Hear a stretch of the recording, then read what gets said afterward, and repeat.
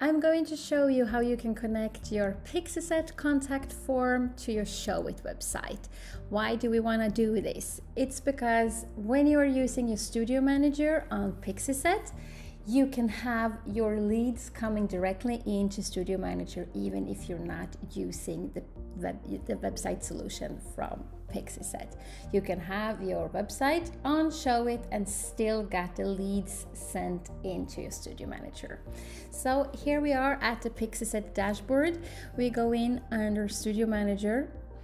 Once we are there, we will click on Contacts and Contact Form.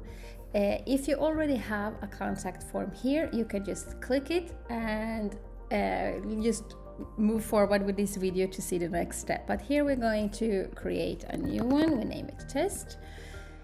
And here you can customize this form as you want with the questions and information you need. But I will leave it as it is and click on Publish. Now we have this new window coming up and we want this embedded form. So we click Copy Code and then we will go to our Showit editor. Here in the Showit editor, we are now at one of my templates. This is the Catherine template and we are at the contact page.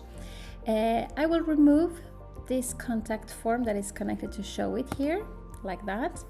Then we go in here in the middle menu and choose Embed Code. And when we click on this and mark it, we will have this embed info menu showing up. We click there, click on custom code, and here we paste the details that we got from Pixieset. The preview here in Showit is not really good. It's gonna look very weird, so we are going to just extend this a little bit. Like that, and then we use the preview button to have a look at how it looks like. So it looks a little bit better here than it did in the editor. Still here it doesn't look good at all, so let's go back to the editor and we are clicking, so this canvas part is selected, and then we go to canvas type grow with content. And then we do a new check. See, there you have the whole form now shown. This is still a little too big to fit this specific design. If depending on your website, you might want it like that, but you can also go back to the editor, mark this, and then you have scale. So we can try to put it down to 70%, do a new preview. See, now it looks a little bit better.